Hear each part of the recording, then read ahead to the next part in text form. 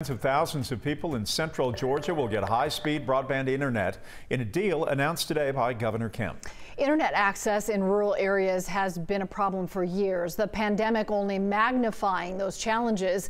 The issue could make or break Governor Kemp's re-election next year. 11 Alive's Doug Richards explains.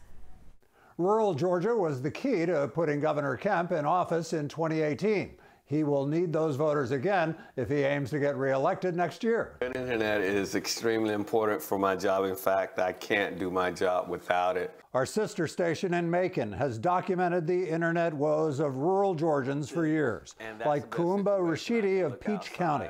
I look constantly at the building where I'm supposed to be working down there, where the internet doesn't work. I'm supposed to have a high-speed internet. I should say it's a low-speed internet. It's tied directly into economic development. Buzz Brockway says give rural Georgians high-speed internet and they could stay put while connecting to jobs in Atlanta and beyond, or create businesses they can't create now. That could be a real economic boon to rural Georgia in the years to come, but a lot of that's predicated on having good internet access. In 2019, I signed Senate Bill 2. For Governor Kemp, it's also about giving back to a constituency that helped elect him. Though Democrats, including Joe Biden, won statewide races last year, the map still shows Republican red prevailing in rural Georgia.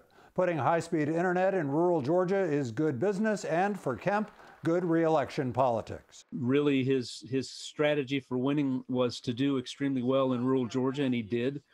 That provided the margin for him, and he's going to have to rely on that again. Conversely, if Kemp doesn't keep delivering, it could burn him in rural communities left out.